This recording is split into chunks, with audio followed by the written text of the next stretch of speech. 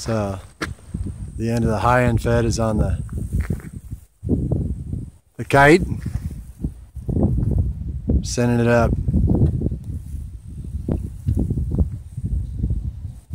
It's a long wire antenna. There's our helper. Hershey. What's up, Hershey? Oh, hi. Here comes the matchbox. Okay, make ready the next clip. Here's the next clip. You're gonna have to take the tension off of this. Okay. Easier said than done. With one hand on a camera. So talented.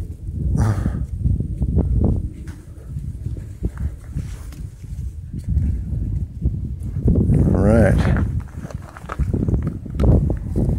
Okay. Time to clip the coax. Yeah, you can let go. I'm going to let go now. It's really pulling hard. Ready? Go for it. Okay. So, hopefully... Oh, let's get the coax untangled. All right. I'm gonna manage the coax here. Yeah. So the goal here is to make sure that the antenna line does not come unplugged from the matchbox. So you have to gauge it, put a little bit of slack relative to the kite string. But the right amount of slack should resist pulling out. And see how it comes to a stop right there? Yeah. If that stop wasn't there, it would pull out all the time. Yeah. So we've got our stuff out